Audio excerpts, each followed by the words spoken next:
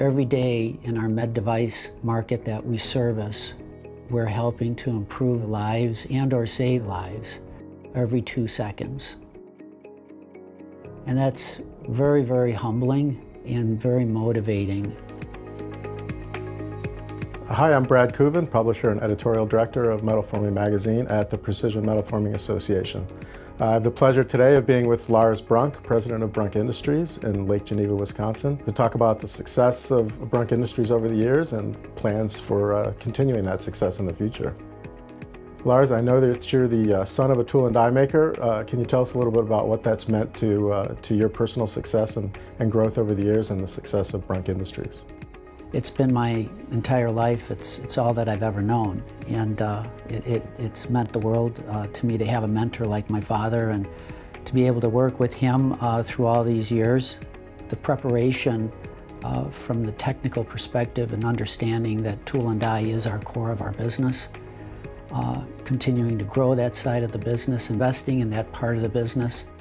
I believe that Minster is just like Brunk. We're both innovative companies. As we look at challenging programs, I know that Minster will be there to help us, as evident with our relationship that goes back to the 70s. And Minster has helped us get us to where we are today and prepare us for the future challenges that we have going forward.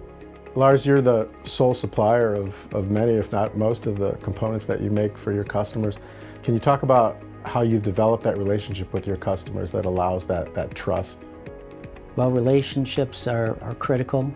It's everything.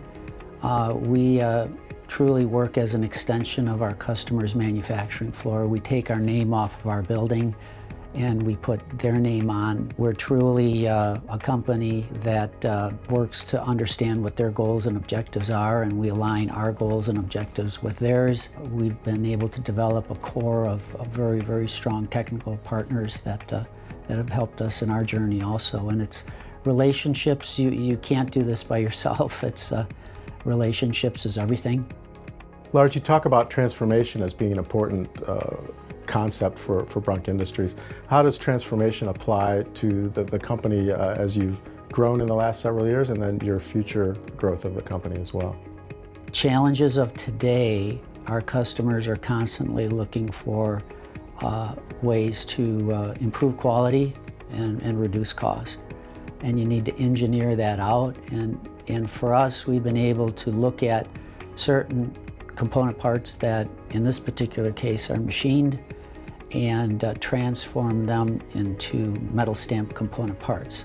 The transformation of the business itself, it's meant that we need to see how we can be best effective in vertically integrating our business to try to give our customers more added value.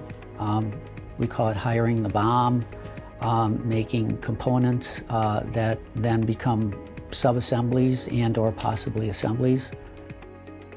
Lars, this is a second-generation family-owned stamping business. Over your career, what has fueled your passion for manufacturing, fueled your passion for keeping this company moving in a forward direction? We have a phenomenal group of people working here. Our culture is one where we truly work as an extension of each other. But what really motivates me is what we do day in and day out is improve people's lives daily through innovation. And to get that message throughout our entire organization, that's what motivates them also.